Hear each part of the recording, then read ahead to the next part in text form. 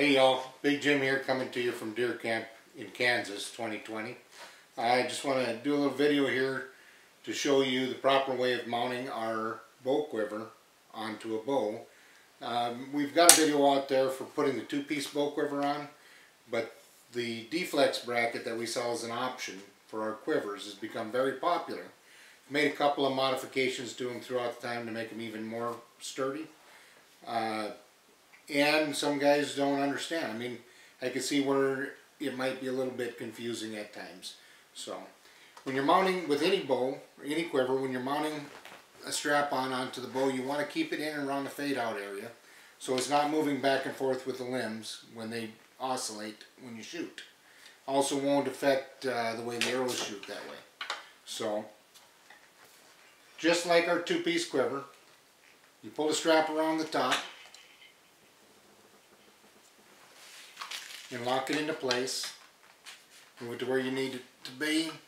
Now there's a beam or a rod that sticks out from the bottom part of the bracket. Now this bracket is completely adjustable for different types of bows, and what it'll do is allow you to move the arrows back and forth to line up with your bottom limb. So if you've got a short bow like the Thunderchild and you just had a strap-on quiver, it would be much further out in front, just like that. But this bracket allows you to move it back in line with the limbs, and it doesn't get in the way in a ground blind or when you want to lean on a tree or something, you're out shooting targets.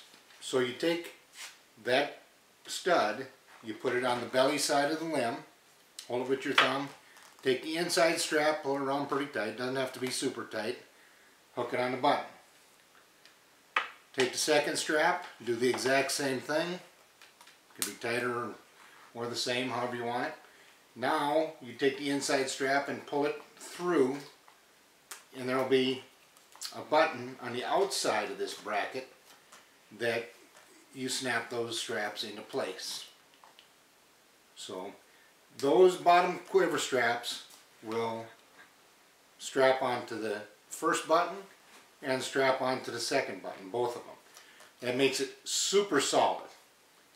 And I think that if you follow those guidelines, you shouldn't have any problem mounting the quiver.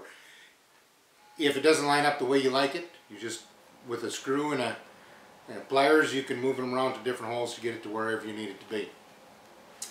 So we offer the quivers in a small, medium, and large. This is a small quiver. Easily holds three blade broadheads. I could probably get 4 in there if I was careful. Easily will hold 5 2-blade broadheads. You can get either a 4 or 5 arrow gripper with either one at no difference in price. Understand you could put 4 arrows in a 5 arrow gripper, but you can't put 5 in a 4. So if you get the 4, you're pretty well stuck with 4. If you just like doing the 3 arrow gripper, the 5 spreads them out nicely. So you can put 3 arrows in your quiver, like in a small one or medium, whichever size quiver you get, and just spread them out nice and evenly in that 5 arrow gripper. And you get a little bit less weight, mostly because you have less arrows in there. So take a look at our website, bigjimsbowcompany.com, and you should be able to find what you need on there. Lots of different quiver options. Bracket is an option. It's a deflex bracket, and I think you'll like what we have to offer.